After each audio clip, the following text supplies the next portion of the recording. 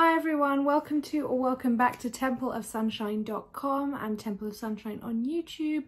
Today we're going to continue with our series about vision boards, and we're going to talk about how to use a vision board once you've made one and essentially how to make it work. You know, how to really get the ball rolling, the momentum happening to make all those lovely pictures you have on your vision board work.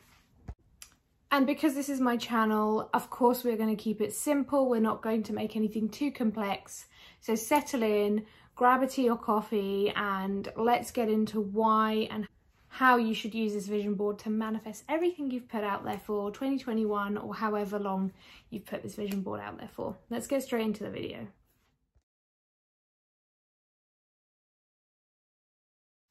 Okay, so I would like to first of all say that a vision board, the reason why it works, and I will go into this in another video, but the reason why a vision board works is the power of visualization. To visualize your desires is to pretty much trick your brain into thinking that you have it already. And how you do this is by sort of closing your eyes and pretending you're in a situation where your desire is happening. Now, you might just call that daydreaming, and you might just think, well, I do that all the time, and you know, I don't have all the things that I want currently in my life.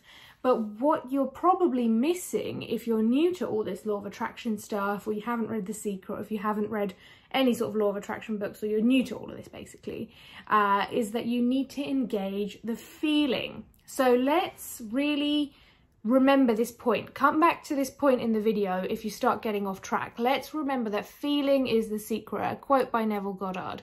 Essentially, when you're visualizing or manifesting, you need to be in the feeling of what you want. So let's say you've put on your vision board a new car, and I always use this example because it's very, very easy to use as an example. I do actually have a car on mine. So let's say you've put a new car on your vision board. I want you to sit there, and when you think about this car, whether you're doing a visualization activity, whether you're thinking about it during a meditation, or whether you're going about your day thinking, I'm really excited for this car, I want you to think about the feelings you will have when you are in the car, holding the steering wheel and driving off. How are you going to feel in this car, right? I want you to literally engage the feelings. I want you to touch it, taste it, smell it. Like, what can you smell? Is it new leather seats? Is it that lovely new car smell? Or is it just the, you know, can you smell the car freshener that you've put in? How do you feel? Can you feel how the seats feel? Are they comfy? Are they snug? Do you have a seat warmer on? You know, what can you see? What does your sort of sound system look like? What does your navigation system look like? Go into sort of like really close detail when you're thinking about your vision board or the pictures you have on your vision board. Go into extreme detail if you can. If you have a daily routine, make sure viewing that vision board is part of it every single day. I look at it when I go to get dressed, so I don't have a set time. It's whenever I go to get dressed. I open my cupboard door and I see my vision board, and it's also hidden away there as well because I don't really want it out in the open for everyone to see all the time. Just a personal thing, you know, there's personal stuff on there. So I want you to have your vision board in a place where you can see it every day, or put it into your daily routine to look at it every day. And then once you've done that, I want you to take just 17 seconds to pick one item from the vision board once a day, or focus on one, perhaps 1 month, and move on. It's totally up to you. This is your vision board. This is your creative control. It's totally up to you. Pick out one thing from that vision board and think about it for 17 seconds up to a minute. Now, 17 seconds to a minute is simply enough. Don't think you have to sit there for 20 minutes, eyes closed, thinking about your vision, because two things: you're going to lose focus, and you probably don't have that much to visualize because we don't have this thing in our reality, right? We don't know what it feels like just yet, but we can imagine what it will feel like. It's most likely exciting, joyful, relieving. Now, my second tip, sorry, tip one was very long. My second tip to making that vision board manifest is to somehow forget about it. I know this is contradictory where I tell you, look at it every day, but forget about it.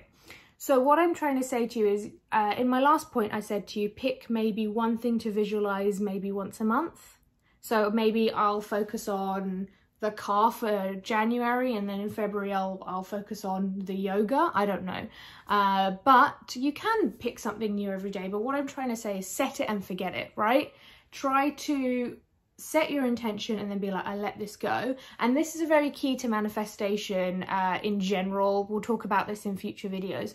But the things that I've manifested effortlessly on last year's vision board for me are the ones that I sort of just let go.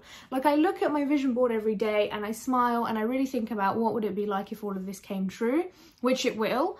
However, if there's something that I really want, right? If there's something on there where I've put it there with high hopes, anxiety that it might not happen, really like, oh my God, I really want this to happen. There's a lot of feeling in me behind it. I'm careful with that one. So for example, I have a few on there which are about a monetary situation or savings. The ones where I have really just, I look at it every day and I feel the emotion, but I try not to think about it too much. Those are the ones that have manifested much more easy than I thought. Wish I had done that with the ones where I had a lot of energy behind it. So this is a really learning point for me. The ones where I felt very anxious about manifesting it, or where I felt like I need to do a lot more and I've got worried about it, I should have just let it go more and I should have just relaxed. Because the ones where I relaxed and I didn't hyper focus on it, those are the ones that manifested like easy breezy without any effort. And that's what I wish I'd done. Point 3, and this is the one that sometimes is a hard pill for us to swallow. Those of us who love law of attraction, we really do imagine it sometimes as just sitting on my sofa visualizing, and then it drops in my lap. And for certain things that does happen. So for example, like sometimes job opportunities will just fall into your lap. Where did it come from? Who knows? Romantic partner, things like that. Sometimes it really just fall into our lap. But guys, if there's a dream that you really want to make happen, you know that action is important. But I'm not going to tell you to get up at 5 every day, grind yourself to death, you know, work hard, play hard. That's not what this channel is about. You know, I'm a big follower of Taoism. I really believe doing nothing is the best thing to do, and not in a lazy way. It's more to remove resistance and only taking inspired action. But this is the tip that is perhaps the most important. If you've made it this far in the video, this is really the crux of what you need to be doing. The rest are very good tips, but this is what's going to make your dreams a reality. I'm not going to say work hard for them, because working hard is often a negative, right? We don't view working hard as a positive, but when you are really excited for something, you will end up working so hard without calling it hard work, right? We can go over that. I'm sure you know that already. My point is, don't think that just because you've put this square on your vision board that it's just going to manifest out of nowhere. So I have a video where I talk about what has manifested, what hasn't manifested in my 2020 vision board, and there are a few things that didn't manifest because I did nothing towards that goal, and I've been very candid and honest. So there was this bit of a silly one where I said I wanted to sell a painting. I'm no artist, I'm a very amateur artist, but I just put it on there because me and my friend thought it'd be just a nice one to have on there to lighten the mood. I did no painting last year.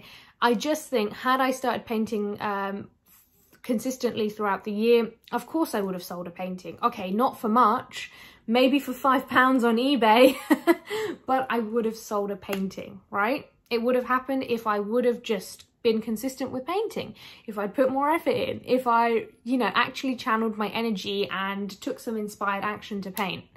Every time I thought about painting, I got too lazy, and that is my fault. So just in that way, let's say you have a business idea on your vision board, which I did last year on my vision board. It was up there to set up a business, and I did, Temple of Sunshine. But guys, it took a lot of hard work not to set up the business. That wasn't the hard work. That was actually effortless because I took inspired action. The hard work was when I nagged myself every night to start a YouTube, when I was rolling around in bed, 4 AM, I couldn't sleep at night, telling myself, hey, global pandemic, you're stuck at home. This is the most amazing time for you to experiment with, you know, getting yourself on camera, speaking to a camera, and get over the shyness of just having a YouTube. And honestly, it took me so long to just get myself together and start this YouTube or put videos up on Instagram. And now that I have, I'm so glad. But it took action, it took inspired action. And you can put millions of things on this vision board and make it look so pretty. You can spend hours on it. You can use lovely coloured paper, put a lace trim on it, you know, Photoshop every single image. But no, it's not going to happen if you don't do the work. And the work doesn't always have to be hard work. Sometimes it's simply market research of what other businesses are doing with your business idea. Sometimes it's simply just recording that video and keeping it in your camera roll until you're ready, and one day you will just post it. It takes that step, but only do that step when you feel like doing it, when you're really revved up to do it, and it will happen. But you need to be open to taking that action. If you're sitting there expecting you can make a vision board and it's going to come true out of nowhere, it's not. Okay, final step, and we're going to end this video so it doesn't get too long and I don't waste your precious time, is if you can, find a trusted friend or relative or loved one, and maybe not show them your vision board if you don't fancy it, or have a vision board buddy if you do want to show your vision board. So me and my good friend Nicole, the whole reason why I started doing a vision board is because we met up at dinner one day. We took a notepad to dinner and we said, within 12 months, I want to achieve all of this. And we just kept writing, and we've done another one for 2020 to 2021. We kind of did it at an awkward time in the year. We did it in the summer, but a lot of that went on my vision board, right? So that's what prompted me to get on that vision board. But I also know that I'm going to go to dinner with her in the summer of 2021, and I'm going to sit with her and tell her about things that I have and haven't achieved. Now, I don't want this to be a negative pressure on you, but if you have some accountability or someone to say, yes, I've done this, no, I haven't, and for them to sort of like be like, well done, or maybe next year, you know, that's not just yourself. Sometimes we actually do more because we know someone else is going to see us do it. But make sure this is someone you trust. Make sure this is not someone who's going to make you feel bad if you haven't done something on your vision board.